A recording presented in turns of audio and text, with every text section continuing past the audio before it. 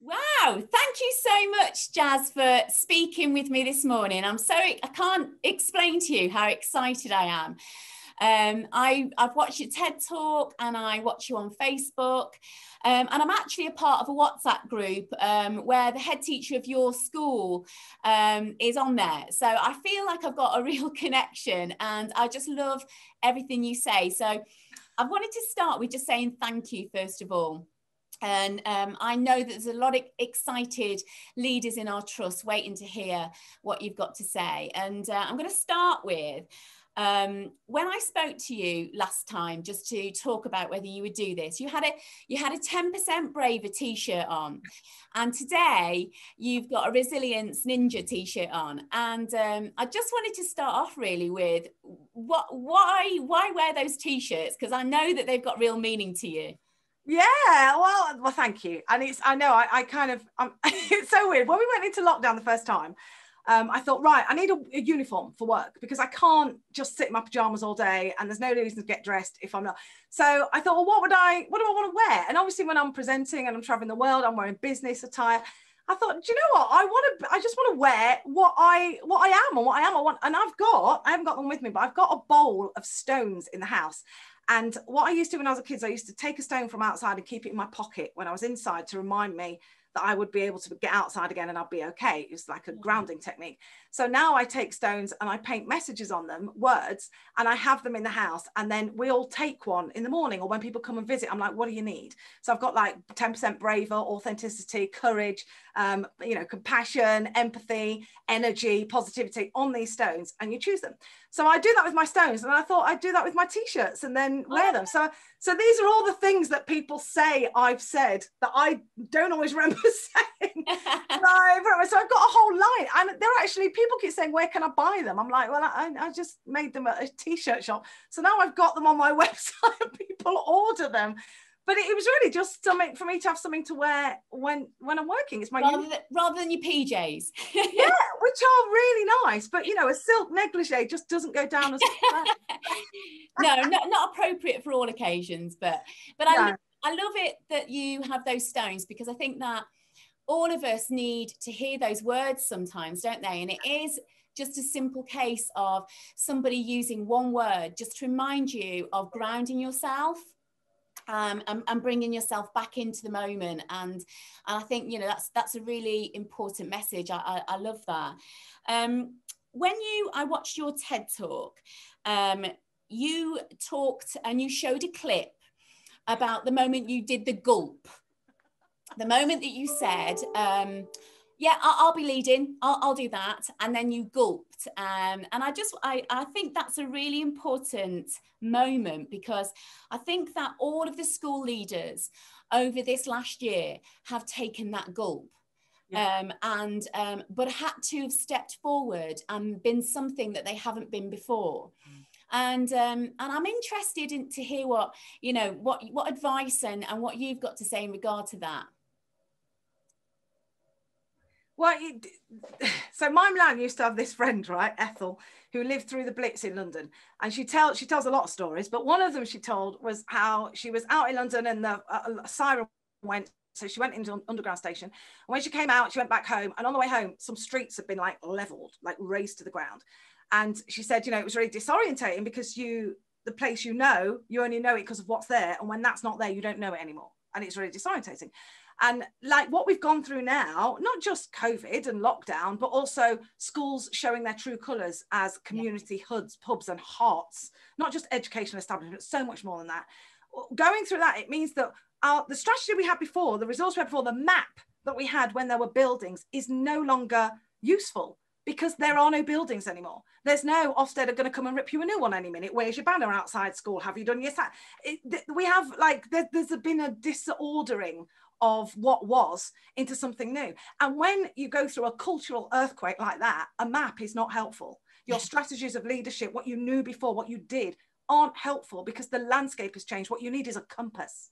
A compass will show you which way north is. And I think that's what I've been trying to encourage school leaders, and I've seen them do since the beginning, is that take that compass in your hand, let it point to your true north and follow it.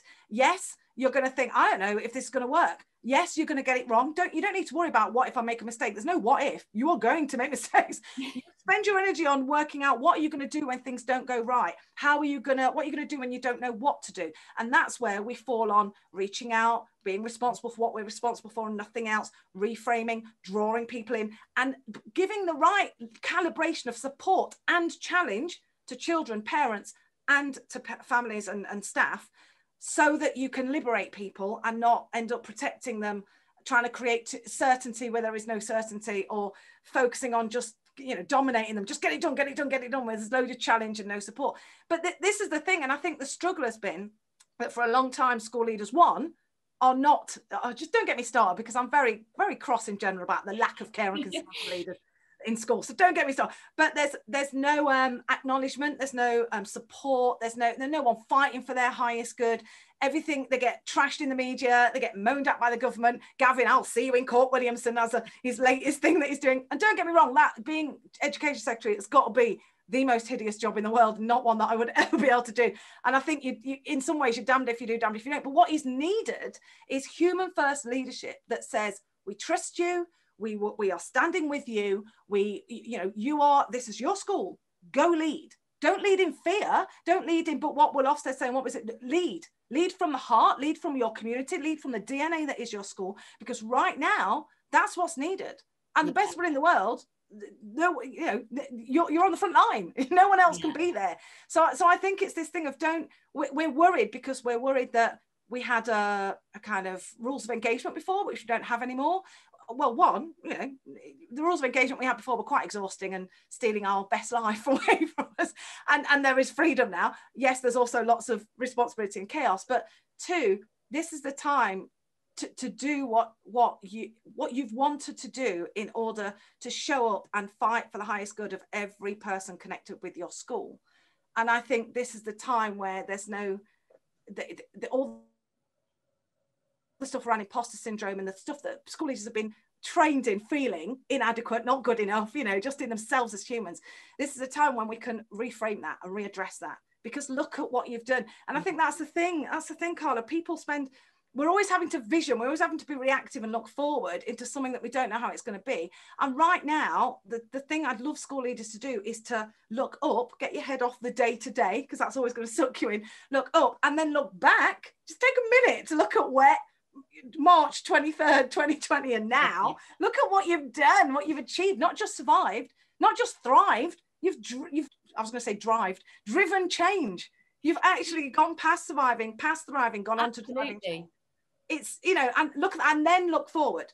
Look up, look back, and then look forward. But it's not a case of, It's so refreshing to hear somebody say that, because if you think back to what schools have done since last March, we've totally changed the way that we've worked to be able to access a really good quality remote learning package to our children out there and still continue that connection and adapt. A key word I've been saying to leadership teams that I'm working with at the moment is look at the adaptation that have been made. And, we can't forget that, and we can't lose sight of that.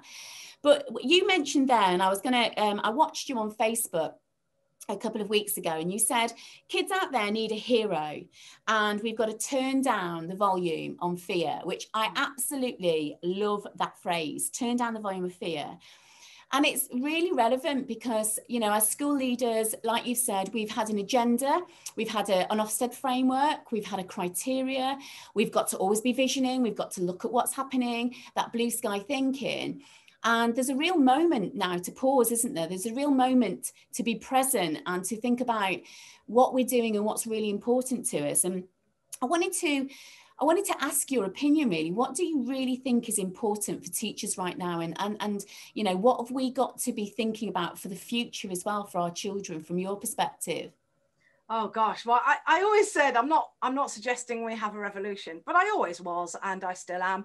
That there's something around. We've had like an industrial revolution, everything changed. Then we had a technological revolution, and everything changed. Then we had a digital revolution, and everything changed.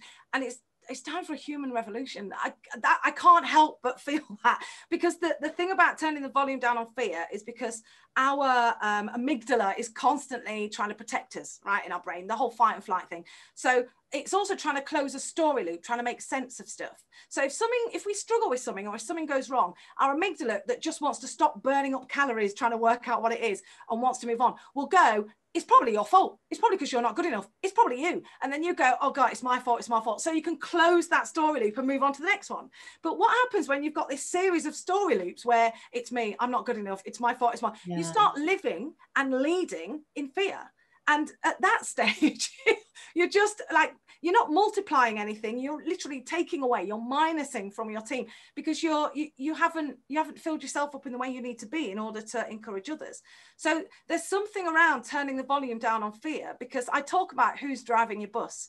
And like in my past, I can see very much that fear has at times been driving my bus. And fear driving a 2-ton double-decker bus is a bit like an 8-year-old driving.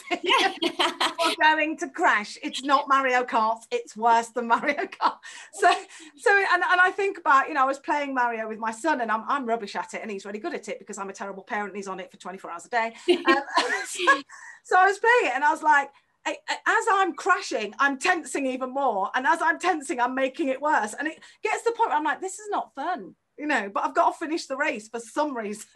So it just becomes this, you're not performing to your best. You're not able to do what you can. And for a long time, I've tried to encourage the importance of acknowledging and celebrating achievements, even if it's, oh, I failed and I've realized I failed. So, and especially to leaders, because what they tend to do is, even if you get like an outstanding Ofsted, they're like, great, okay, what's next? I'm like, oh my gosh, take a freaking breath. And here's why, not just because your impact is directly related to the way you take care of yourself. And if you don't acknowledge and recognize and take a pause and go, yeah, it's not bragging if it's true, I did that, and stop going, it's a team effort. Yeah, I know. And you're the leader and you get paid more because it's inconvenient to lead, and you have had an impact. So own it. If you can do that, your impact, the change you're seeking to achieve, is bigger and stronger and more powerful. But if you cannot acknowledge your own role, your own wins, if you can't celebrate the things that you do, then that's taking time and taking energy and taking kind of impact away from what you're actually trying to achieve. Secondly, it's also setting a really bad example to teachers.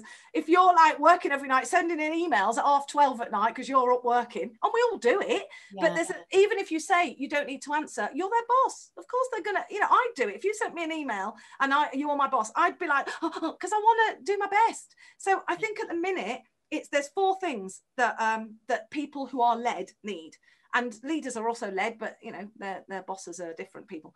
And it's trust, hope, stability, and compassion. They drive out fear. Trust, hope, stability, and compassion. You cannot be afraid and be all of those at the same time.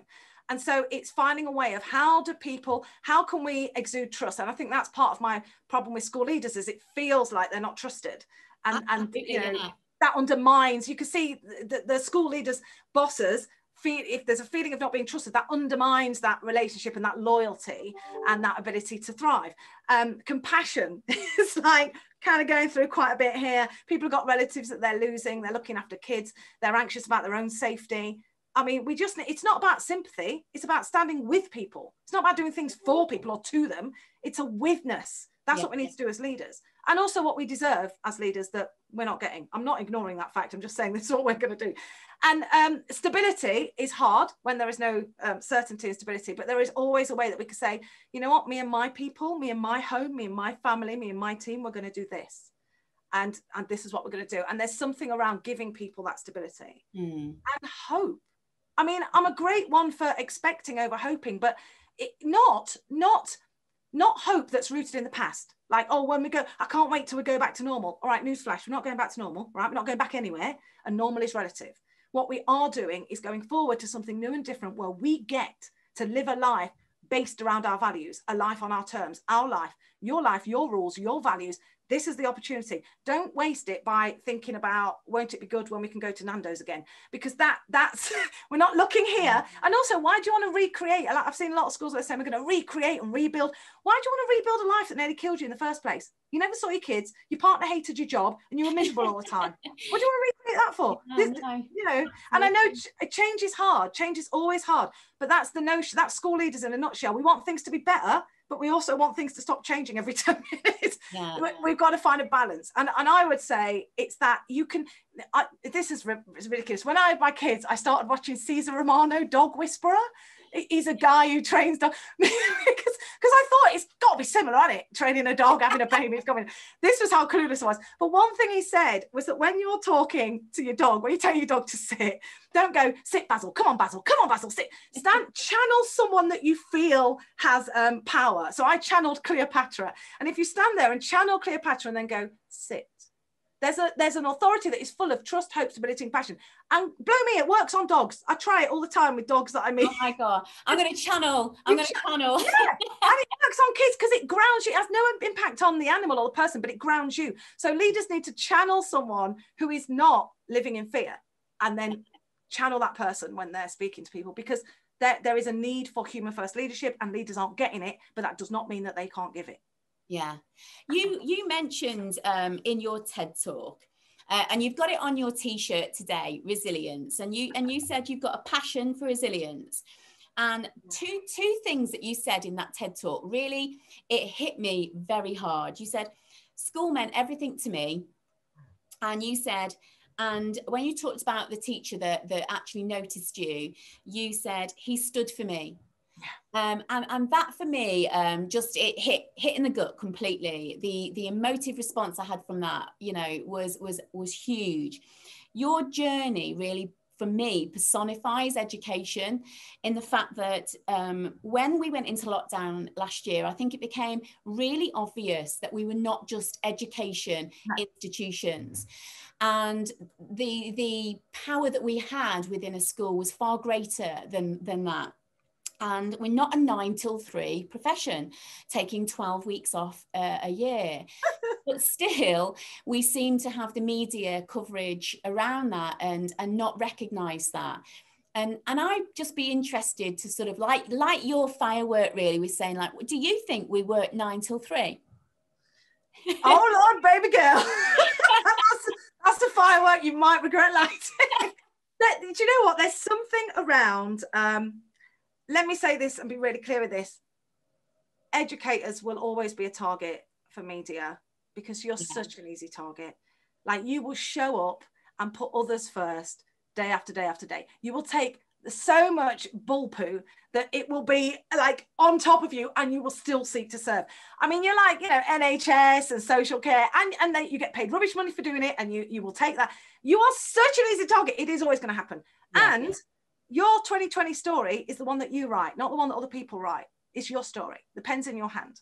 And one of the things that I envisage at the minute, it will be good, and where we're moving to, and part of the revolution, is that there's a simple answer to the media kind of stirring up and government kind of not really standing with you. There's no witness from, you know, there's kind of a lot of, it feels it's not even for, it's against. It's not even doing stuff to schools, which it used to be. It's kind of feels like against in a way. Yeah. And I don't want to sugarcoat it, you know, there is that. But there's one thing at the minute, that if schools and parents and the government were all on the same team in the Premiership instead of 3 different teams, we'd be winning every match. Okay. And I think in the first instance, schools are the ones that can make this change. And there's something around the narrative around parents, because there's been this narrative in the past where schools provide free childcare, and parents deliver their kids to school and get told off for not having the right uniform, for getting sandwiches and giving chocolate when they shouldn't. That's how it works. And you haven't read the book either. So there's this, and what's wrong with that is there are a lot of parents who had a terrible school experience themselves and are now having to relive it with their own kids. There's no sense of we are with each other, not even for. And I talk about this a lot. You know, the government does things to schools. Schools do things for parents and for children. And there's a witness missing. If we were looking at doing things with parents, I think schools do things with children, but with parents, that you'd have an army of loyal people on your side. And that was shown by, you know, complain to Ofsted if your school's not doing well, and people, Ofsted being flooded with praise for schools. But at the minute, I think parents have actually reframed their idea around what school looks like, because smart parents realise that school is fighting for their highest good, that they are actually standing alongside parents and going, what do we need to do? That yes, they're coming at it from a different angle, but when it was just about education, it was almost like it's academia first and then human second. And that's been turned on its head. And that is something that if schools and parents are together, that's a huge number of electorate and votes that the government then suddenly gets involved in, because you have to, if you're in politics, you have to go where the numbers are, where the interest is. So I really feel there's something around resilience. Doesn't mean stiff upper lip. It doesn't mean being British and going blah blah blah, don't mention the war. It's not that. Resilience is creating a life that you don't want to regularly escape from. Resilience is being able to stand with people and say, we're not here with pitchforks, but I'll tell you something, this far and no further. We don't know if this is going to work. We don't know if anyone's done it before. We are feeling scared, but this is where bravery comes in. Courage is what firefighters, courage is like something that's trained and embedded. You turn up at the fire, you run towards the building. That's not me. I don't do that. Bravery is where you're terrified, but you still take the next step, because your why, your cause is greater, is what matters most. That's your hashtag. What matters most is why we're doing what we're doing. And I think parents and schools have got that at heart. And and also, to be fair, schools have not made it easy for parents to stand with them. Because there's no, the first time you contact them usually is when something's gone wrong. It's like, look, if parents need to know you're for them, right? Because they are for you, because you've got the most important and precious thing in their lives in your building or in your care 6 hours a day. So I do everything to champion my schools and parents, so that when something goes wrong, because it will, we can talk about it as colleagues, friends, on a level, rather than this status thing. We need to get rid of the status thing. So schools need to be able to like invite parents in and say, hey, listen, we're for you, we care about you. Also, we have a real standard of care here that we will do, and we will uphold that for you, for your children, for everyone who is part of this community. You can trust us to do that. We will do that. And that means that if things go wrong, we'll look at it. It's not giving parents, go and run the school and moan at us, but there's too much parents ringing up and complaining, and they're not complaining, they're scared.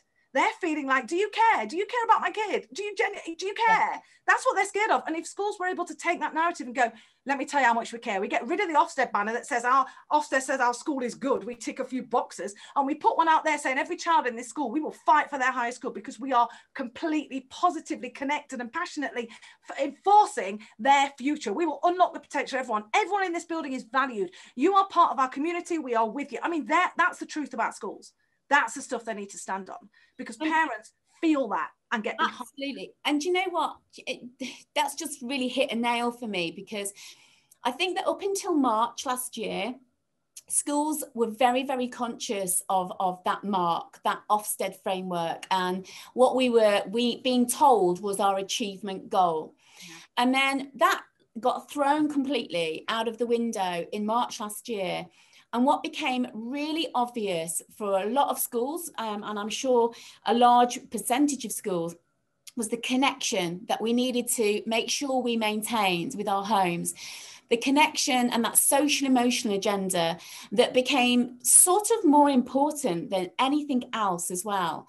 We could do the phonics lessons, we could do the reading and writing lessons, but making sure that our children still felt they had that connection with us and that relationship with us. And for me, from a school leader perspective, that moved forward significantly.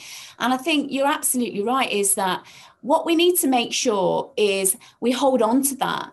And we don't, like you've just said previously, go back to the old of like, there's the Ofsted framework and that's what we've got to tick the box for. But it's that real connection that we have with our homes and our communities, and making sure that they know that, like you've just said as well, that we're with them. And I think there has been, for school leaders, sometimes that necessity to have that authority in a sense. But you're right, it's that with them. And so, as you've been a governor, you're a treat teacher, you're a parent. What does that with you actually look like then? And what do we do to get it? So this is beautiful. So I'm a governor now of an amazing school. I just love this school so much, and the staff there and the leaders there, and they've gone through it. They've gone through it. And one of the things, especially like we had lockdown, we had Joyce Floyd, we had bias talks, and lots was coming up in school, and the head reached out to me, and we've had some really courageous conversations. And one of the things I said to him is I talked about seeing after George Floyd was murdered, there was a white police officer, with all his police were white, in Genesee in America. And there was a Black Lives Matter protest full of brown people. There's only about 40 of them, but they're all there with their kids and their dogs and their, you know, pushchairs and whatever. And they're having this protest. And the police have been called. So he turns up, police chief, and the police are surrounding, like big, strong, muscly guns, police, surrounding these like brown people having a protest.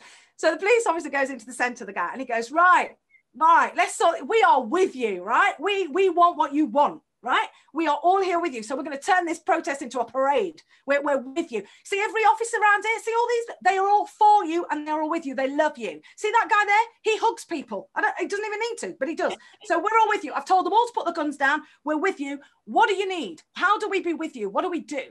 And it's just beautiful. I put the video on Facebook actually, Carla. Yesterday I posted the video because I found it. Okay. And there's this voice, like there's a couple of people that just start saying, walk with us. Walk with us. And then the crowd start chanting, walk with us. And the police officer says, let's do it. And then these white police officers and these brown protesters and the children, the dogs, all walk together. And I am undone. That's what witness looks like. Some schools do things to their children, to their families, some leaders do things to their teams. Some do things for, and for is powerful. As long as other people know you're for them. I could do something for you, but if you suspect that I've got an agenda, it's not really having the impact it deserves. Mm-hmm. But some do with, and the greatest of these is with. With requires authenticity and vulnerability. And schools are historically not good at vulnerability, because look what happens if you make yourself vulnerable, you get sacked. So the vulnerability edge is a big ask. It's a big ask. But here's the thing. If you are doing that, Ofsted boxes get ticked anyway, and you go above and beyond. Because it's not like social emotional, whatever we want to call it, it's you can't teach the bus stop method to long division to someone who hasn't had a biscuit. You can't enroll people who are hungry. You know, when March first hit and people are like, the first conversations, I was in the hairdressers, right, having my barnet done, and the first conversations were, how are we going to do homeschooling? How are we going to? And I was like, can we stop a minute? There are kids that will not be eating on Friday, because they relied on school for meals.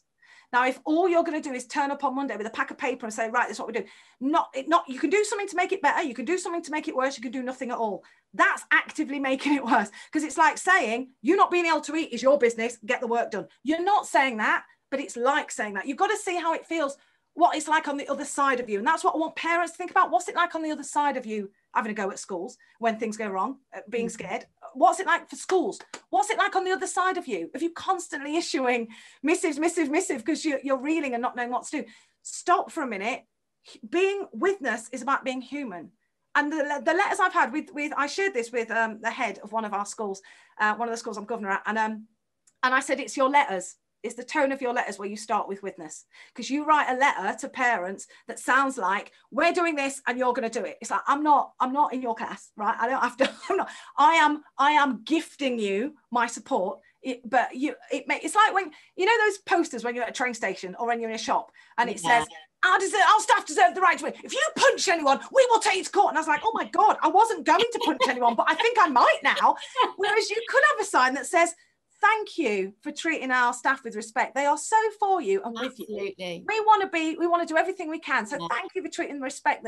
That makes me want to buy flowers for the woman behind the ticket desk. Yeah. So the words we use have a huge impact on the reaction we get. And the words we use, again, driven by kind of our own, like, oh, you know, it's like, I don't go on social media if I'm in a bad mood or I'm tired. I don't use, can't, don't, won't.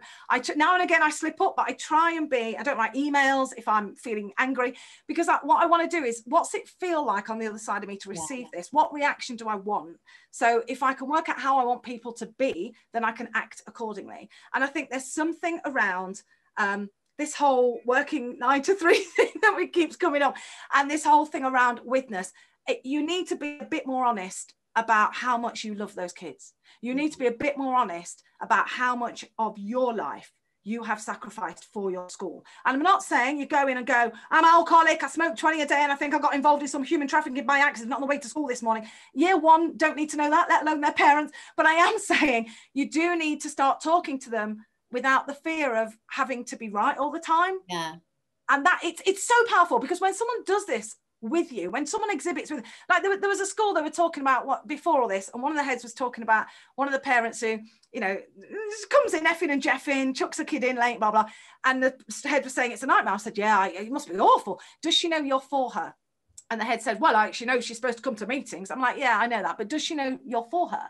Yeah. And the head said, well, she knows she's not supposed to swear in the reception. I said, yeah, but does she know you're for her? Because if she doesn't know you're for her, why would she be anything different? Why would she be loyal to you? She doesn't know you're for her. She can't trust you. So nothing is going to change. Like when it snows and there's no travel and stuff, or you close the school. So if it was mate, you send a text, are you all right? What I would do if I was running a school when it snowed, I'd be like, right, everyone who can and isn't stressed, here's all the phone numbers of everyone in our school. We're going to ring everyone and go, how are you doing? I'm just going to be on the phones all day. Anyone who can do it, come join me. Imagine that. Imagine getting a call from school that just said, we just want to check you're all right. We've got some breakfast cereal here if you need anything. I'll be there. If you want to, let me know, I'll deliver it. Imagine that. And that's the witness I'm talking about. I'm not talking about doing anything other than small acts of kindness. And I think that's what massively changed at the point of lockdown last year, is that like from our school perspective, I started to do videos because I thought, right, I'll get my face out there. And one of the parents emailed in and said, can I ask, do you Mrs. Whelan, do you do the Twitter for the Oak Meadow? Because it feels like it comes from you. And I said, yeah, I do. I pop on Twitter and I do all of that business and da-di-da. And she went, do you know, it really means a lot that you do that, because we feel it's from you, it's from the school, it's from the heart. And the videos that you send out, we see how much you care. And you know, that what you've just said there is just really honed into me a year ago. And like, because you sometimes think that like parents don't really want to see you so much, you're not that important to them, you know, you're not, I haven't got a sense of self-importance like that, you know, so why would they want to see me? Why would they want to do? But they actually do. And I think it goes back to what you said earlier about we don't praise ourselves enough, and we don't sometimes give ourselves enough credit. And we so therefore think that our parents don't really want to hear from us, they don't really want to see us, that's not important to them. But actually we missed a massive trick there, because it's really important, that connection, seeing your face, getting in contact with you, being able to get in contact with you, and that dialogue and that conversation. And I loved what you just said there about it being a conversation on a level, not a conversation of like, I'm being told off in Mrs. Whelan's office, but a conversation on a level of like, look, tell me why you're not liking what the school's done. And then what I'll do is I'll try and explain to you why we did that. Yeah. And then between us, we can perhaps try and find a way forward that moves us both forward positively. And doing a school. So one of the schools that one of my children's at, they've just sent out a survey saying, okay, remote learning, what do you think? Everyone filled stuff in. And then what they did is they said, okay, here, thank you so much, really appreciate it. Here's what you said, that you're struggling. And then they put comments like, I'm finding the live lessons really hard work because it's blah, blah. And underneath, I love the live lessons, it's absolutely brilliant. And then their response, we know that different people find it difficult for different reasons. And we're doing a mixture of this. That's why we're going to, you know, try and do a mixture of both. But it's showing, it's like, guys, it's not just you we're trying to fit around everyone, but it's doing it with care and compassion. Yeah. Then underneath, they put all of that. And then underneath, they put all the positive things people have said, and it rolled out. I'm in a WhatsApp group, right, for parents. And that WhatsApp group at times has been quite, well, you know, you're there. And I'm there as a calming influence to go, by the way, remember this, and remember this. Anyway, so I've been working on this group for a while. They're lovely people, but obviously everybody's trying to do the best by their kid and doesn't understand the world of education because they haven't done the degree and had the experience. Anyway, so we've had conversations. I've been sort of talking about with and saying this and saying that, and leading conversations and being a leader within that. Like, who am I? I'm just another parent. I'm not associated in any way with that school apart from being a parent. But I have adopted a leadership mindset in just saying, let's think about this and let's do this and here's how. And what's happened is slowly people have started to do the same. You know what happened last week? They raised £400 to buy pizzas for school. Oh, wow. This is a group that was set up to moan. This is a group set up. £400. They were trying to get like 90 quid to buy pizzas for the staff. There's only 6 of them there. God knows what they're going to do with all pizzas. But they were 400 quid from the group asking for that was 1 year group, because the conversation has changed from 2 to 4. Yeah. And here's just one thing, Carla. For the educators, the school leaders, the teachers who've done video, massive kudos. I know how much you hate being in front of a camera. I know it's not natural to you. Me, I was born to be a TV presenter. I need my own show. But I know how hard it is. But I've got to say, that's the essence of this leadership, because the essence of leadership is it's not about you and it's all about you. And the not about you bit is the reason we don't make videos before March is because we might look stupid. Why do they want to hear from us anyway? I don't like the sound of my voice on video. I'm a bit fat. My hair's a mess. It's all about us. And what if the benefit, what mattered most was the fact that parents hearing from you were able to go, do you know what? She put that message out and she looked really uncomfortable and funny. And there was a cat in the background that kept licking its vegetables. But she did that. She did it. And I wouldn't be brave enough to do that. And she did it. And that must mean something. Yeah. So what if it isn't about, and that's what I want to encourage people to do. What if it's not about you in this instant?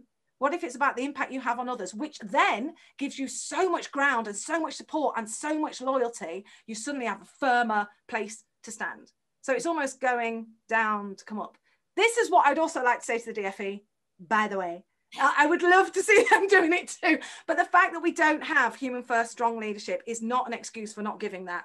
And when you're a leader to staff and school and children and parents. You represent them. You've got to show up. You've got to show up. So don't be afraid. In fact, do you know what? Get it wrong. Do a video. The head who does, I've been saying to him for years, should get on video, and he's like, well, I'm not, and he's always making videos of the kids and the team. So he's finally started doing it, and his first one, no word of a lie, is like this, in a suit in his garden, and he's like that. So, thank you for coming to. I went, Tony, you've nailed it. You've nailed it. You've done it. Because actually that nervousness is something that parents go, oh my gosh, he doesn't even love it and he's still done it. And that's for us. Yeah. You know, I feel like I love school because school loved me first as a kid. And I love the schools now because they love my kids and they stand with me. It is impossible for me not to stand with them. And what I'm really taking away from this, Jazz, and I thank you for, is that that sense of it's okay for that vulnerability. Because I think as a leader, I will openly confess, you know, there's been moments and there's still moments where I feel I've got to put that swan face on and go, no, I'm handling this and I'm fine with that and I can do this. And actually I said to the SLT here at Oak Meadow last week, right, I want you to stop swanning it for a bit.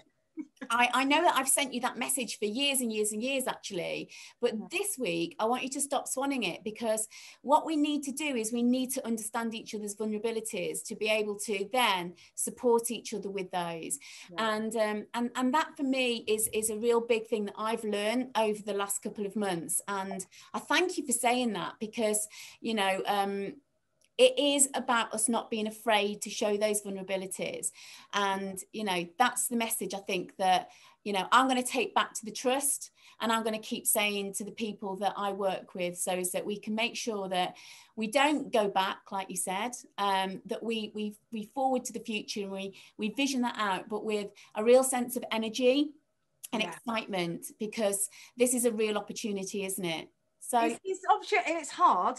And I've just sent you a link as well. Feel free to share this when it comes to being aware of not just our vulnerabilities, insecurities or tendencies, but everybody, so that we can human hack each other and work better we're better together, so we can work as a team. And that will really help school leaders. I would advise you to do it yourself, also do it with your partner, but get your team to do it, because it just gives you a way of communicating that meets people where they are, rather than where you need them to be or want them to be. It's just, vulnerability doesn't mean saying you're not good at stuff or crying and drinking gin. That's not vulnerability. That you need help at that point.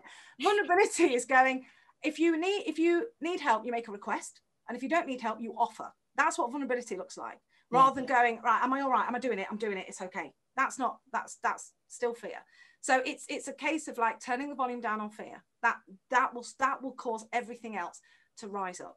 And just to Oak Meadow in particular, above and beyond, right? You have gone above and beyond. This is not in your job description. You don't get paid any more for this. You don't get recognized. You very often get a kick in the face.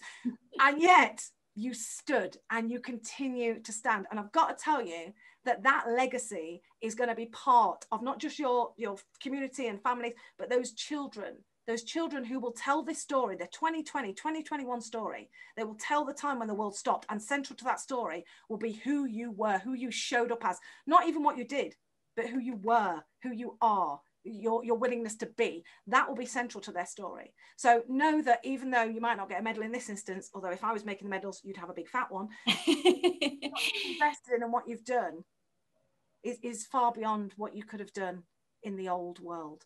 So thank you for continually going above and beyond and always meeting people where they are. Thank you, Jazz, and thank you for giving this message to Marches. You know, the work that all of our schools have done within our trust has just been outstanding to me. I'm in awe of all of our leaders, and I'm in awe of all of the leaders across the country. But to hear people like yourself who are prepared to put their voice out there for us and prepared to say the things that you're saying and be our champion means the absolute world. So thank you for doing that, and thank you for talking to me this morning.